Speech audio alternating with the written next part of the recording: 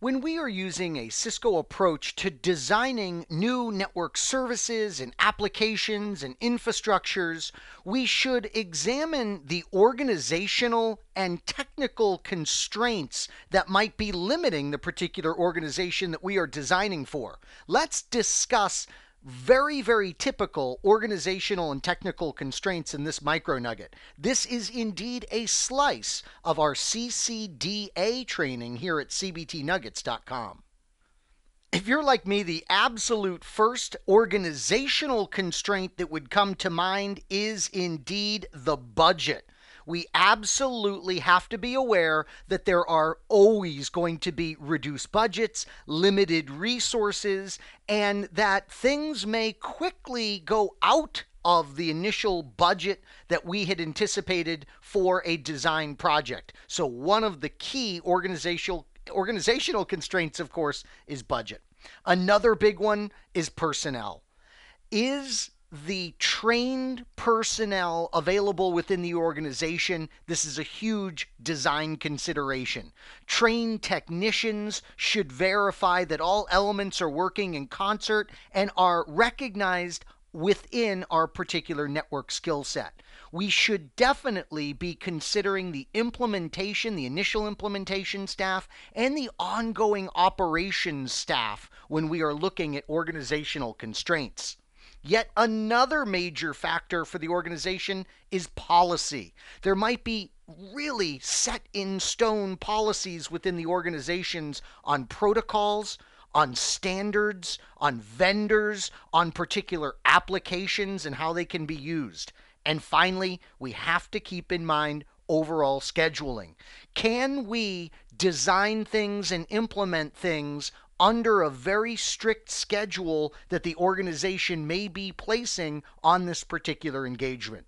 If you have trouble memorizing these, I really want to encourage you to use a traditional paper-based flashcard, or perhaps you want to use an electronic flashcard set for the CCDA. Know these organizational constraints of budget, personnel, policy, and scheduling. They can make or break the success of one of your design engagements.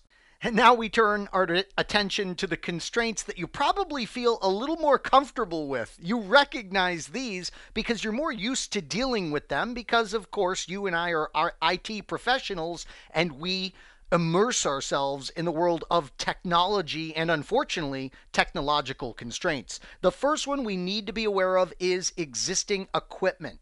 The network design process is usually progressive, so our legacy equipment is going to have to coexist nicely with our new equipment. This is a major constraint that we want to be aware of. Also, bandwidth availability.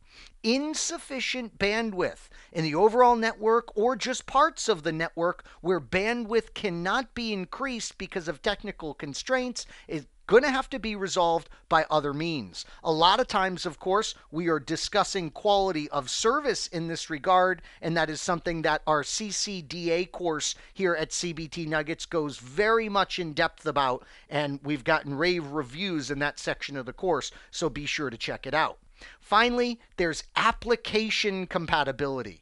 New applications are going to be introduced into the network at the same time that we have compatibility with older applications that will be required. So once again, making sure that new services and applications can coexist with older stuff is going to be of primary concern here. So these are the technical constraints that I want you to be able to identify, and we should say the typical technical constraints. It's certainly not a comprehensive list, but it's very typical of today's design engagements, and you need to be able to easily recognize these in an exam environment.